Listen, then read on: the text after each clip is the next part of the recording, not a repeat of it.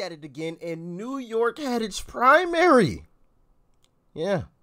Let's dive in. Another huge primary night in America with possible implications for the midterms. Progressive candidates having a rough go at it in New York. Impeachment lawyer Dan Goldman ousted far-left Representative Mondaire Jones. Hold on, isn't that the guy? Isn't this that one? Hold on, let me see if I can find that video. I think this is the same guy. Hold on, wait a second. Enough of you blaming mental illness and then defunding mental health care in this country. Yeah, it is him. Enough of your thoughts and prayers. Enough. Enough. You will not stop us. If you guys didn't see the reaction video that I did to this a while back, listen to what he says. It's absolutely insane. From advancing the Protecting. Enough. You will not stop us from advancing the Protecting Our Kids Act today. You will not stop us from passing it in the House next week, and you will not stop us there. If the filibuster obstructs us, we will abolish it. If the Supreme Court objects, we will expand it. And we will not rest until we have taken weapons of war out of circulation in our communities. I think that's a cause for celebration right there. The guy who just openly said, you know, F your checks and balances system. If it gets in the way of what it is that we want to do, oh, we'll circumvent it. Your Supreme Court? Psh, we'll just expand it. I think that's a cause for celebration. He lost. Get to stepping. Midterms, progressive candidates having a rough go at it in New York. Impeachment lawyer Dan Goldman ousted far-left Representative Mondaire Jones. The guy who gets Democrats elected, Sean Patrick Maloney, won his primary over an AOC-backed challenger. And Florida voters picking former Republican, now Democrat Charlie Crist over a progressive to face Governor Ron DeSantis this fall. But the most delicious highlight of the night was this bitter feud between two sitting Democratic House lawmakers. Career politician Jerry Nadler cruised to victory, ending Congresswoman Carolyn Maloney's 30-year run in Congress. Maloney lobbing claims of sexism over her bruising loss. Rock women fought sexist systems and misogyny that continues today, as we know from my own campaign. I'm really saddened that we no longer have a woman representing Manhattan in Congress, and we cannot and we must not give up. The fight continues. All right, Dana, she got walloped. She did. There was a redistricting that pitted two, of the liberal lions in the House, Nadler and Maloney. But for her claiming, misogyny and all that, isn't that kind of an old song? And well, remember, they've been in Congress since 1993. 1992. Yeah, so they've been there. They've been serving together. The Democrats have completely screwed up redistricting in New York. And that's why you see these results. So then you have Carolyn Maloney and Nadler have to fight against each other. And the ads got really nasty. And I'm kind of sad it's over because it was kind of fun to watch. Like, you're senile. Like, you're sexist. Yeah. And they're having this big fight. Then there was a third person, Suraj Patel, who tried to play spoiler. But Nadler, I think partly because he was so visible during the Trump impeachments that the liberals of New York City said, that's going to be our guy. I also think it's interesting that Mondaire Jones lost because that's a member of the squad, and now they're down one. And you know who's probably celebrating today? Abigail Spanberger. Hey, I'm celebrating too. Mondaire Jones, that guy cannot be in there, at all. He doesn't need to be in any office whatsoever. Not even mayor of a city. Anybody who openly says stuff like that, nah. When you talk about the squad, the progressives, and I'll go to you on this, Harold, the progressives did not have a great night. Whether it was the AOC-backed candidate Biaggi or the one that she supported Cuellar against Cisneros, the AOC-backed candidates did not do well. And Max Rose won against a progressive as well. What does that tell us looking at the midterms? Dems are more moderate. The national message for Dems, they understand to be successful, you have to distance yourself from dysfunction and be more aligned with progress and more aligned with outcomes, serious outcomes for people. Two, the biggest race I thought in the state last night was the bellwether state where Democrat Pat Ryan beat a very popular, I believe he told me, a fellow named Mark Molinaro.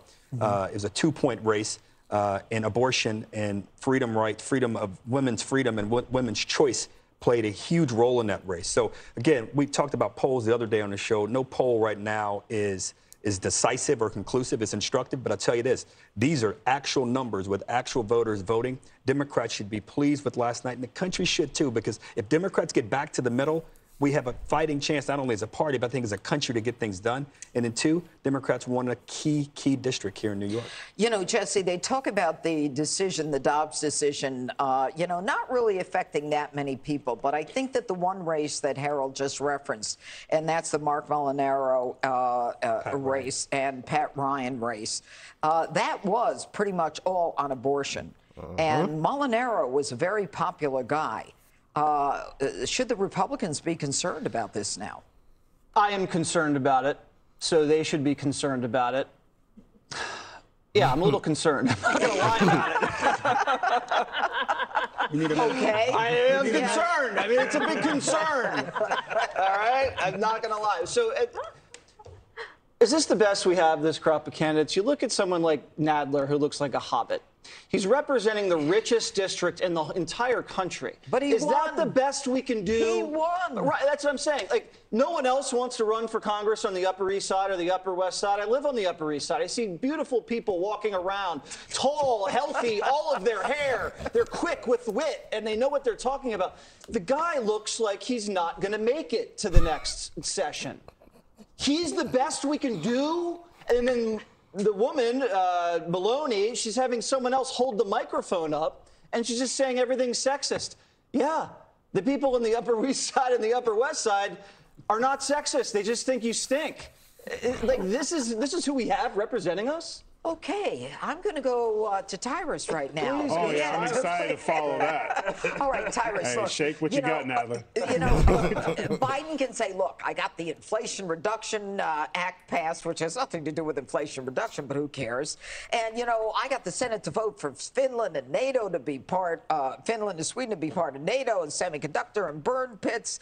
And I'm thrilled. Even Mitch McConnell isn't that excited about winning the Senate. Are the Democrats better positioned than a lot of people thought they were? I would like to say yes, but unfortunately, President Biden, who used to be a moderate monster and was actually too strict on things like crime and et cetera, he beat the progressives to become president, but he laid down like a folding chair for them, and he's been their puppet ever since. So it's nice to see. It's not about the politicians. The American people spoke, and I'm happy to see, as a Republican, real Democrats stand up, and this progressive first world problem stuff where your pronoun is the biggest argument, what's going on your kitchen table, is taking a backseat to real issues. And I'm happy to see Democrats, where have you been? Welcome back to the table. But like Jesse, I'm a little uncomfortable, but I'd rather be in that argument with somebody I can have a dialogue with, where as soon as I open my mouth, like misogynistic. And if I say something else, you're a racist. It's a little rough being a white supremacist these days. Disappointing that Maloney went out like that. Oh, it was misogyny. 32 years. 32 get years, over it. All right, so there you have it. But I have another video that I wanted to throw into this one big video as well, and get all of your thoughts and your opinions. Let's jump into it. Sure, if he left, he's still there. NBC News national political correspondent Steve Kornacki. Steve, good morning. Good to see you. If you're still up, thanks for the extra coffee this morning. Why exactly are we so focused on this 19th district, a special election in upstate New York? Yeah, Willie, good morning to you. Well, the reason is because we've been asking a question for the last 2 months, and I think certainly triggered by that Supreme Court decision overturning Roe v. Wade, but also for some other factors. We've been asking the question of whether the police political climate broadly, nationally, has shifted away from one where the Republicans were in a strong, maybe even dominant position heading into the midterm elections to one where it's perhaps more neutral and Democrats have opportunities at the Senate and potentially House level that, frankly, not even Democrats thought they would have a few months ago. So the backdrop for this special election, you can see the final result here. Pat Ryan, the Democrat, going to defeat Mark Molinaro, the Republican, the margin just over 2 points. This is a classic swing district that Ryan did this in. In the 2020 presidential election, Joe Biden had carried this by 2 points. Take it back to 2016. Donald Trump won here by 7. If I could extend this further out to 2012, you'd see that Barack Obama won this district in 2012. And this is a district that didn't just have that Obama, Trump, Biden pattern in between in the midterm elections. This has typically featured the kind of backlash that favors the out-of-power party. What I mean by that is Obama won in 2012 here. In 2014, it elected a Republican congressman. Trump won in 2016. In 2018, it elected a Democratic congressman. Biden won in 2020. You get a special election. You look at the national polls. Joe Biden's approval rating is in the low 40s. Voters are very sour when it comes to their mood on the economy, when it comes to their mood on inflation, optimism about the future of the country. These are all supposed to be the basic ingredients that create a very favorable climate for the opposition party. And Mark Molinaro was considered to be one of the strongest recruits that Republicans had in a race like this. He's a county executive in Dutchess County. That's one of the biggest parts of the district. He ran for governor of New York in 2018, actually carried this same district by double digits over Andrew Cuomo when he ran for governor in 2018. And Republicans poured a lot of money, a lot of time, and a lot of resources into trying to get this victory for Molinaro and to make a statement that they were in a position of strength heading into the midterm. Instead, as we say, Pat Ryan ends up exceeding the Joe Biden number and winning this district outright. That's not a result you're supposed to see if and when a major wave is forming. And if you put this in broader context, why I say we've been asking this question about whether the national political climate is changing, this is the most dramatic data point we have that I think it is. But just take a look at what's been happening over the last few months. And I can draw a line right here. These are other House special elections that have been playing out this spring and this summer. And I draw this line because this is where on the calendar the Supreme Court decision that overturned Roe v. Wade fell. You see, just before that decision in South Texas, there had been a special election. It's a district that Biden had carried by 4 points. Remember, we were talking a lot about this heavily Hispanic district. There had been a swing towards Republicans. And in fact, the Republican candidates actually won by a margin of 4 points in that district. That's where we were before the Supreme Court decision on Roe v. Wade. Here are the 4 special elections that have taken place now since that decision. And what you could see is coming into last night, you had 2, one in Nebraska, one in Minnesota, that had been held in districts that Trump won by double digits. The Republicans won them, but by about 10 points less, 6 points less than Trump did. Democrats were saying these were signs of new momentum for them after that Supreme Court decision because their candidates had so overperformed Joe Biden. They said it's a sign that there was more enthusiasm for Democrats. Wow.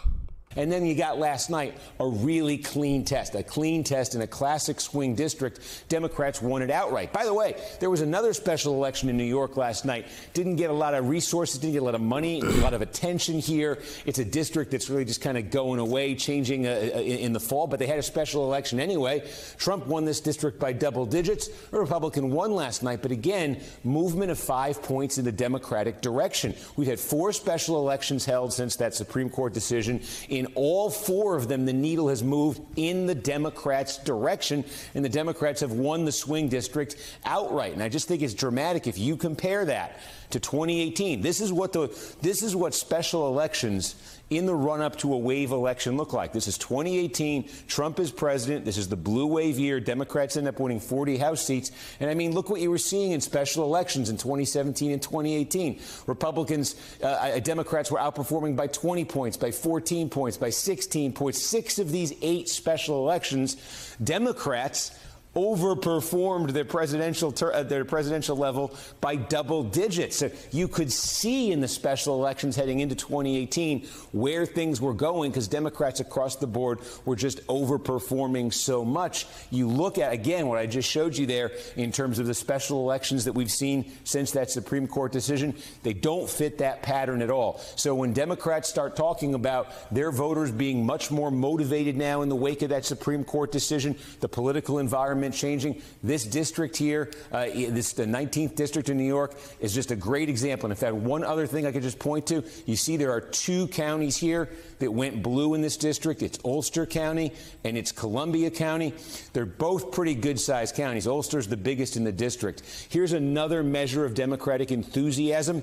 These two counties, the only two blue counties last night in this district, in the 2020 presidential election, they accounted for 36% of all votes cast in this district. Last night, they accounted for 42% of all votes cast in this district. Jeez. So Democrats just proportionally squeezed a lot more votes out of the core Democratic areas of this district. That's what we've been seeing in these other special elections where the Democrats have been outperforming. In the Democratic-leaning, Democratic-friendly areas, energy, enthusiasm, turnout among Democrats that dwarfs energy, enthusiasm, and turnout among Republicans. Republicans ran up good numbers in these rural areas here. You see red, but they weren't getting the proportionate level of turnout. That speaks to exactly what Democrats contend has happened nationally since the Supreme Court ruling, that their voters are now more motivated in a way they weren't before, and that, frankly, in a way that Republicans, if you look at these special elections, that Republicans may not be right now. All of that just raises and underscores the question we have been asking now for the last few months about whether you talk about the Senate, you talk about weak Republican recruitment in the Senate, and whether Democrats might actually be able to hold on to the control of the United States Senate, that tenuous control they have right now. And honestly, you start to look at results like this, it would not take much for the Republicans to pick up the House. They only need to pick up a small handful of seats.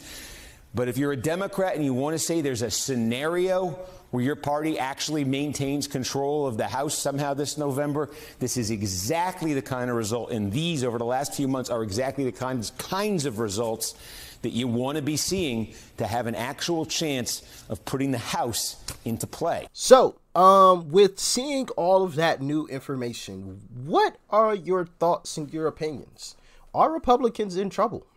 You know, because the overwhelming, kind of thoughts and feelings of the whole situation and leading up to midterms was that it's going to be a red wave. Everything was looking like the red wave was coming. As a matter of fact, it was looking like a red tsunami. It was looking like something devastating. Like we were going to have to build the ark for some of these folks. But now it seems things have begun to change. Things have begun to turn, it seems. What are your thoughts and your opinions? When the decision came down, the Roe v. Wade decision came down, a lot of people said, because of everything else, we don't think it's going to change too much in terms of, any elections. And now we're seeing a lot of people care about it. At least it seems based on the numbers. Now, those could have been botched numbers, you got, or something like that. But based on the numbers and the special election in New York, the swing district, it seems like a lot of people care about the Roe v. Wade decision. So my question to you all, and I haven't been diving into this for very long. First off, what are your thoughts and your opinions on that special election, the swing district that typically swings back and forth, and knowing that even with Biden's low poll numbers, it still swung left by 2 points. Knowing that, and knowing the decision on Roe v. Wade, how are you guys feeling? Talk to me in the comment section. And, and how do you think Republicans can still pull off the win in the midterms? Or do you think it's just over? Do you think Democrats just are going to pull it off in the midterms? Let me know in the comment section. Okay, so my question would be, if it's looking like the left is going to win in the midterms, and it's all because of Roe v. Wade, would you backtrack? Or would you just take the loss? Let me know in the comment section. And like, share, comment, and of course, hit that subscribe button before you go. Peace and love. I'm out.